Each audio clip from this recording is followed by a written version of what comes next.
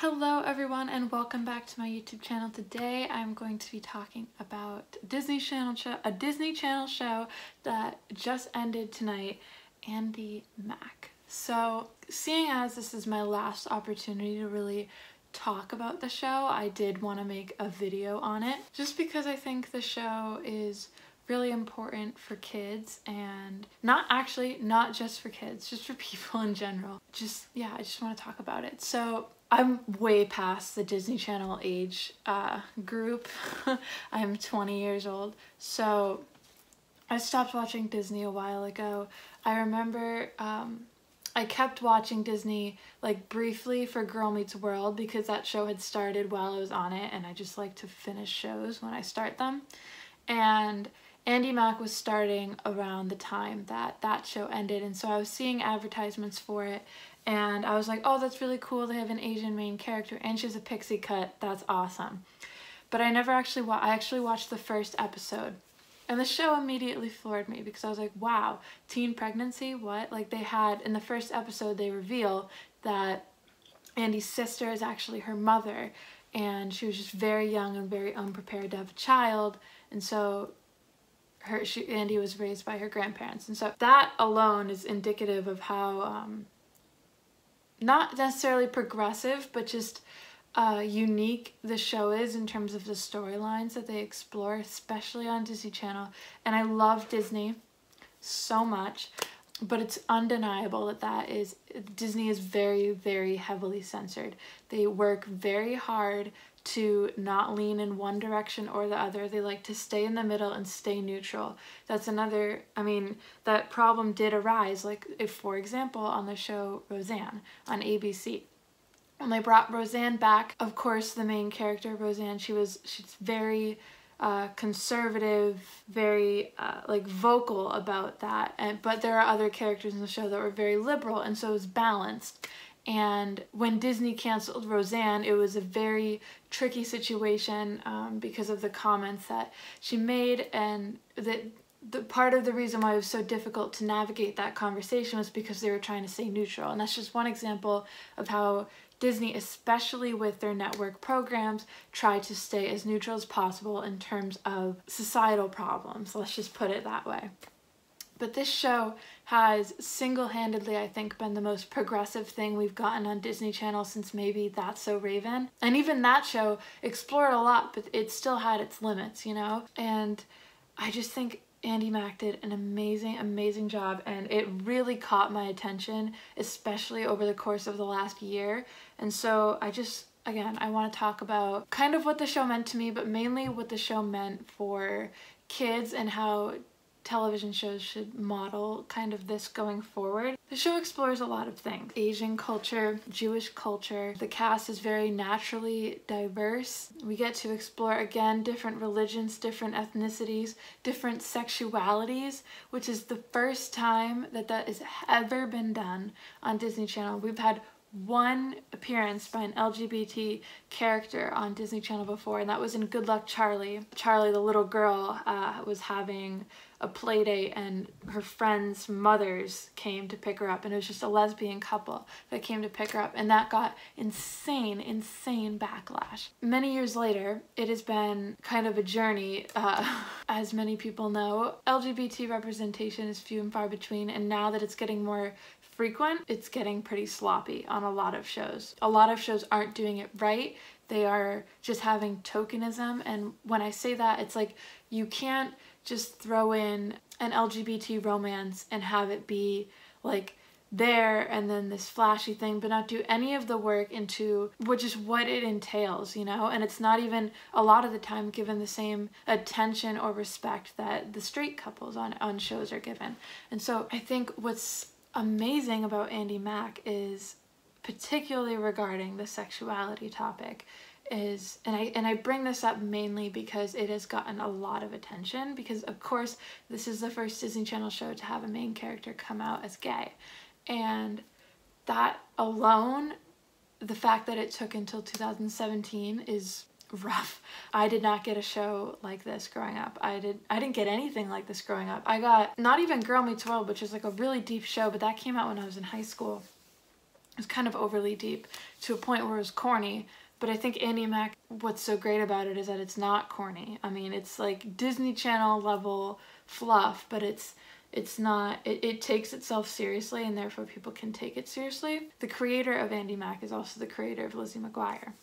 But I grew up with, and I freaking love these shows, so don't think I'm stomping on them or whatever. I loved them. I still love them. I would still watch them if they were available to me. Fingers crossed for Disney Plus. But I grew up with Hannah Montana, That's So Raven, Phil of the Future, Sweet Life of Zack and Cody, Wizards of Waverly Place, Good Luck Charlie. I was on the cusp, I was on the back end of some shows like Phil of the Future. Like, it was like one of its last seasons was when I was getting into Disney Channel at like the age of 6. So I was born in 1999, to give you guys some sort of perspective. Again, I'm 20 years old.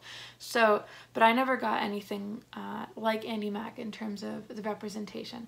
And the two things that are most important to me on this show in terms of the topics they covered are panic attacks and sexuality, because those two things have been huge parts of my life, especially in the last few years, and panic more dating back a little bit more. And so if I had had a show as a kid that taught me while I was growing up, I was okay, I was normal, I was going to survive, I would be okay tomorrow. The struggles I was going through were not end all be all, and they were something that also, not only that, but something that deserved my attention and that I didn't have to be afraid to think about or to hide from it. I'm not making this video about my personal experiences with said two topics, but I do think that having a show like that would have been so important for my generation, which is like, we are so like, the mental health of my generation is just absolute trash. And I think there's a lot of factors going into that, but having a show that taught us that we were okay when we were kids, I think that just would have been so nice. But for generations right now, and obviously I know a lot of people who are not in the age demographic for Andi Mack still watch the show. And I think it's just nice that the kids now, though, they got a show like Andi Mack. The first thing I'll talk about, anxiety or whatever specifically Jonah Beck as a character had, but he suffered from panic attacks, and the way that people calmed him down or addressed it or were able to, just the way he learned from his experiences with it. And honestly, honest to God, Cyrus tells Jonah that, I know it feels like you're gonna die, but you're not going to, you're safe. And like, he says something like that, and oh my God, if I had had that, I mean, it would have saved me so much pain. Just one moment, just that one scene would have saved me from so much pain. We don't get taught things when we're kids because our parents don't want us. They want us to be sheltered and to have a nice innocent childhood, and to many degrees that is great, that is so amazing, and it's so nice when we're a kid. But when we grow up, there's a lot of things that we don't know about and that we're very confused about, and the fact that a show could dive into those things, just like, I know a lot of parents have backlash for Andi Mack, but it really lessens the blow when your kids actually go through those things, because they will, and they're probably already going through it. Mental health is a problem from when your whole childhood. Sexuality, that's your whole life too. It's not something that just comes on. It's not like that. And to feel like you're othered by just simply the fact that you're not represented in that show, and it's not even a conscious thing. I didn't realize that I wasn't being represented. I was a white girl. I thought I was completely represented, and so I had no problem with it until I realized now what I wasn't getting as a kid, and I realize now how important all of that stuff would have been to me. So panic attack stuff was huge for me.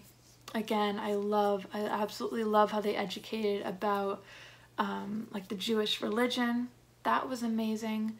And just different families, and then the sexuality thing, because we can't not talk about Cyrus Goodman, who is officially, I think, one of my favorite TV characters of all time ever, because he's just so amazing. And this is crazy for me to be talking about because it's a kids show, and I don't talk about kids shows on my channel. I talk about movies and stuff, but this just, wow. Okay, so it's kind of obvious. I have not been able to watch every episode of Andi Mack because it's not available all for free, which is annoying. But I've watched what I can watch, and I've watched clips of episodes that I can't access.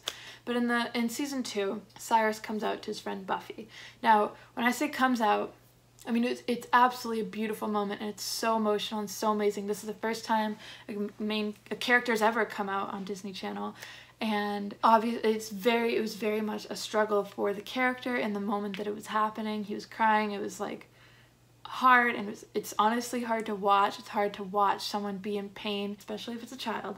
And so he came out. He never explicitly said, I have a crush on a boy, or I'm gay, or I like boys, or anything. It was never explicitly said like that. It was done in a very, very respectful way for like the character too. He said he was kind of having this conversation with his friend, and she realized their best friend Andi, the namesake of the show, and Jonah Beck, the popular boy, he was jealous of that relationship. And so he confirmed that, and then Buffy realizes that he's not jealous because he likes Andi. He's jealous because he likes Jonah, and she says, you like Jonah? And he nods and he says, Buffy, I feel weird, different. And she says, Cyrus, you've always been weird, but you're no different. Which is absolutely beautiful. And I think if they had to do it in any way, and I do feel like this scene was pretty censored, if they had to do it in the way, like, it was so beautiful. And then he comes out again in basically kind of almost the same way to Andi. And then finally, in February 2019, he finally was able to use the words, for the first time, the word gay was used on Disney Channel. And he was allowed to say, I'm gay, when he came out to Jonah. And all the while, I think since season 2, they introduce a character who's a jock, mean, and then the only person he gets along with is Cyrus. And even as this character has an arc and becomes more likable and nice to everyone, the whole time he really only interacts with Cyrus and with Buffy. Buffy being the person he had a feud with to begin with. But even when that feud ends, he really only interacts with Cyrus. And this was clearly becoming the new kind of like endgame ship for, I'm just getting so happy thinking about it. To a casual observer, it could have been just friendship. How Cyrus behaved with this new character TJ, and how he behaved with Jonah when he had a crush on him. They paralleled that very nicely and subtly, so that if you were a fan and you didn't like have your heteronormative lenses on, you would see that there's something going on between the two of them. But if you had your heteronormative lenses on, like most of us do most of the time, you would notice that they're just friends. So the line was blurred, you know? It could have gone either way. And then as the seasons went on, and then specifically the last few episodes of the final season, season 3, it started to get a bit more romantic. The bro hugs were swapped with actual hugs. They would look into each other's eyes. When they're walking next to each other, they're brushing shoulders. The way that most male characters on Disney Channel shows do not interact with each other. And it was just subtle things like that, where they were warming up the audience, warming them up slowly to the idea of these two characters being in a relationship. And finally, when they've been teasing the finale, in the promos they've been advertising these two characters as a couple. Honestly, that made me cry because it makes me so happy, and it makes me so happy that kids get that now, and not just kids, but us who, like, people like us who, not only, it's not even fully about the fact that we didn't get it as kids, but we don't really get it now. There's so many stories about LGBTQIA+ people that are just absolutely butchered in the media because they're meant to be tokened, or it's queer baiting, or just gay coding, but nothing ever leads to anything, and it's so freaking painful sometimes. And I've always felt very invested in it. It can be done well, and it can be done right, and there are some examples of it that are just so good. Again, they've took their time and meticulously and carefully built these two as not only close friends, but of something more, and their friendship was beautiful, and you trusted them as a pairing, that they were good together and they had a good dynamic, because we'd seen them as friends for two whole seasons, and they only really interacted with each other. And so that's 2 seasons of warming your audience up, and it's the best way they could have done it on Disney Channel. And then again, they start advertising them, and that blows my mind. Just absolutely blows my mind. And I just cannot believe that they did it so well. And then finally in this episode, I wish we could have seen them past that scene. I really wish there was more. They didn't say explicitly. Okay, so like they're kind of the moment when their relationship became canon, like they're a couple now, and Terry Minsky did just a fantastic job with it, and the fact that they held hands was so beautiful. I'll actually insert a clip of me. So I took it about like 10 minutes after I found out the information. So I went on Tumblr today because I forgot that some people get to watch the episode early, and I actually could have watched the episode a day early too, but I chose not to because I wanted to watch it live, which was like the most torturous thing. I had to open up my laptop all day, and I really wanted to click it, but I didn't. And so I cried. And then I recorded this video of my reaction to seeing a GIF on Tumblr of them holding hands. So this is that.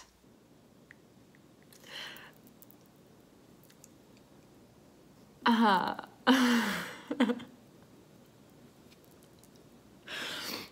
like so happy right now.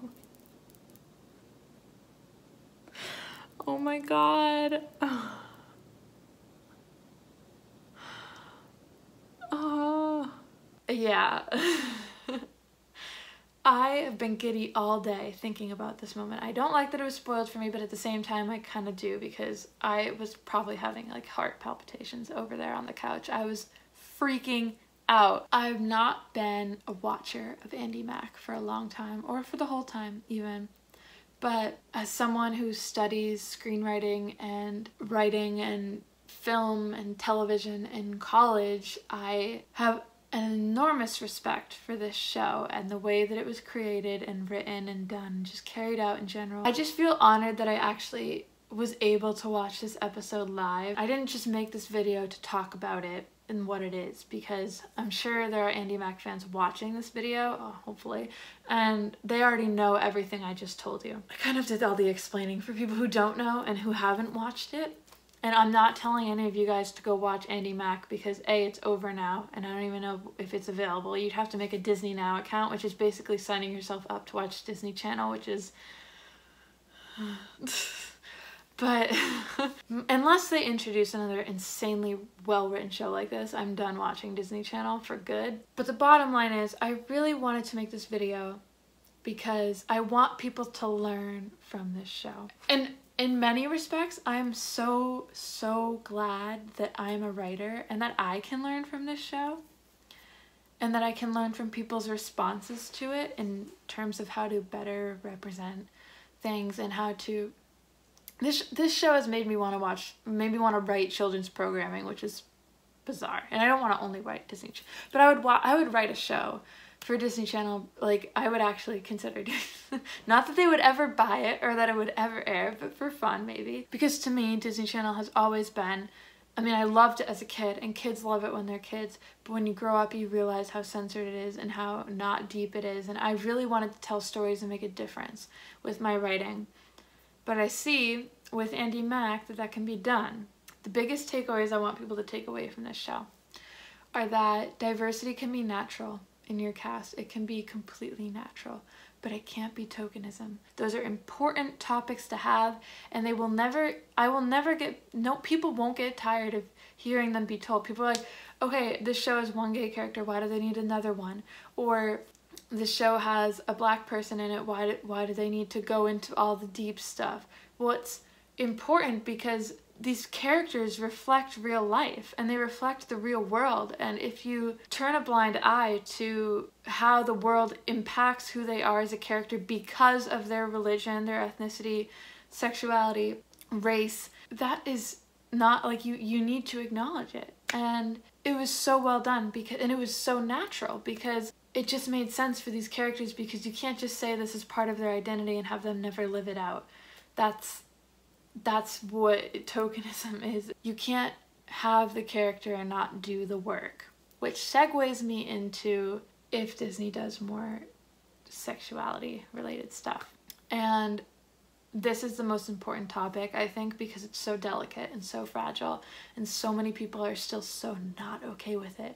And even if they're okay with it, they're uncomfortable by the idea of it, or they think they're okay with it until someone in their life, or until it's them. The way Andi Mack built to it. They built to it. They earned that handhold. They earned Cyrus saying he was gay. They earned him coming out. They earned everything they got in this series. They earned it. And if you make a show, I doubt anyone from Disney Channel is watching this, but if you make a show, you need to do the work. You can't just say, if there's, next time they have an LGBT character on Disney Channel, they can't just have them start off as gay and just have a boyfriend, especially if they're middle schoolers.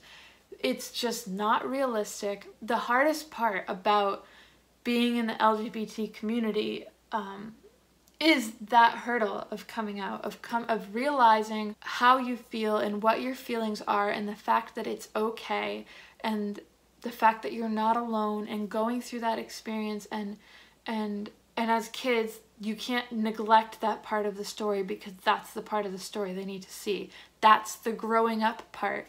That's the maturing part. That's the being shaped as a human part. That literally is what children's programming is supposed to talk about. The growing part. The part where you grow, you learn lessons. And you can't skip that. And there are so many things that we didn't get in Andi Mack that I know they probably would have given us had there been more seasons, had it not been canceled. But we didn't get it. We didn't get Cyrus coming out to his family. We didn't get any sort of negative reaction to him being a member of the community. We didn't even get him and TJ as an established couple for more than 3 seconds. But we did get what we got, and what we got they built to. Again, maybe you don't have to spend 3 seasons building to it, but you do have to do the work, and you have to realize that what you put on these shows has weight. And especially if you're dealing with something that can be attributed with so much trauma. And unfortunately, the LGBT community has gone through so much trauma, and they still do, in the same way that certain races do and certain religions do. It's not an easy world out there, and kids need to know that if they're struggling with these things on the inside, things they can't change, that they will be okay, and that there are people out there that care about them and that are there for them, and the only way to show them that is to put it in their children's programming. And that is so freaking important. And I cannot believe that it took until 2019 to get a gay couple on Disney Channel. I can't believe it took until 2019 to get the word gay on Disney Channel, but it did. And it took until 2017 to get a character to come out, a main character. And there are always going to be people who disagree with those decisions, and parents who are going to get upset about it. But the bottom line is that you're doing this for the kids, and the kids need this, even if their parents think that they don't. And I'm saying this as a kid who didn't get it. I don't know how much more reliable of a source I can be.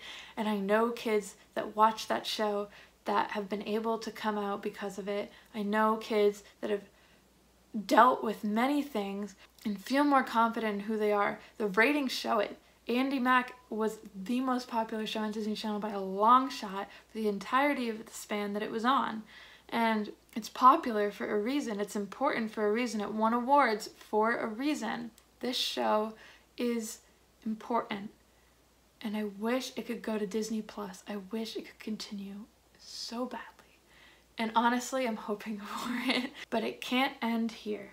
They need to do more. There are kids out there that are still growing up, and just because they did it once doesn't mean they can't keep doing it. These things need to be accessible for children. The world is a complicated place, and these conversations cannot be ignored, especially for kids now. And it's important that kids know that they are loved. That's just so important, and I don't understand how anyone could not recognize that importance. So I'm gonna end this video. I'm very proud of Andi Mack. I'm proud of Cyrus Goodman. I'm very proud of Terry Minsky for how well she handled this show. I'm sure that she had to fight for a lot of stuff that ended up on the show. But overall, I think it was just such a beautiful example of what children's programming can be and what representation for certain communities can be. And I think not just Disney Channel, but more media in general needs to learn from the Cyrus storyline, because it's so good. And I feel so happy, and now I need to go on social media and just live in a world of euphoria for a minute, because I'm so happy. Okay, that's all I have to say. Please let me know in the comments down below if you've seen Andi Mack or your thoughts on anything I just said.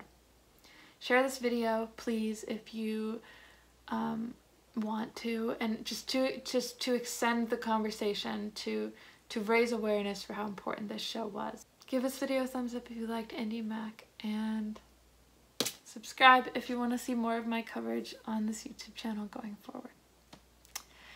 Have a good day, everyone. Bye.